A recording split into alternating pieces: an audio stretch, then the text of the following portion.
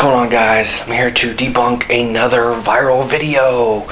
So this one is a famous YouTuber saying that her house is haunted. Ooh, spooky. So let's watch the video and talk about it afterwards.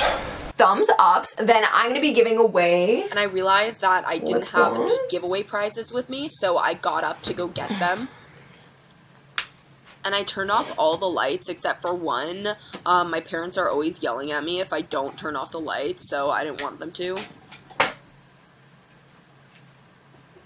And I did keep one light on just so that I would be able to find my way back in the dark.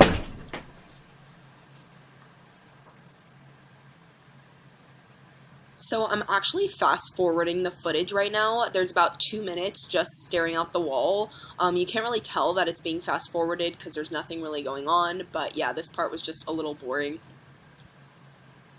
So at this point, I actually stopped fast forwarding the footage, and as you can see, the camera is moving down. I have a really big, heavy camera and lens, so it oftentimes just kind of like weighs down and tilts down like that.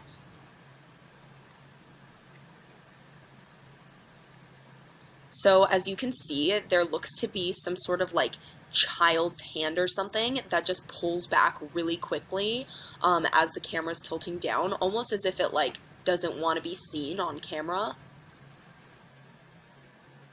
Now there's just some things that don't make sense about this video. This was a back to school video, right? And she's gonna give away a bunch of prizes, but she ends up forgetting the prizes.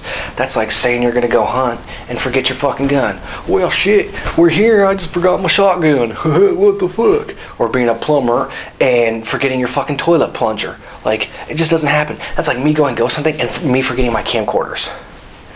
You know, it's on your fucking mind before you do it. You're gonna think about it, okay?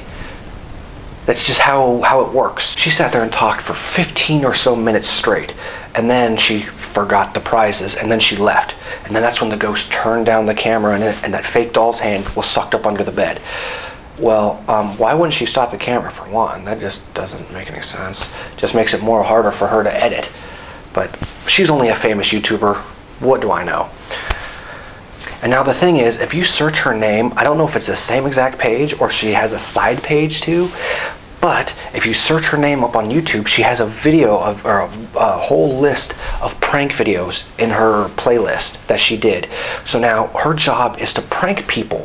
Why would anyone think this is anything other than a prank video that get more views and money?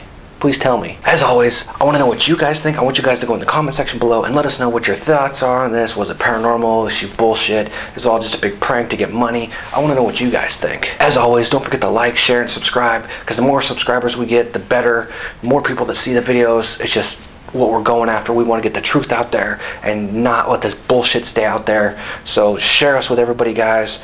Hope to see you guys in the next video. Oh, and P.S. London Chap, dude, you are so goddamn lame. You're just butthurt because everybody called you out on your fake bullshit evidence, which wasn't true, and you had to try and lie to get your point across, and you just looked like a douchebag in front of everybody.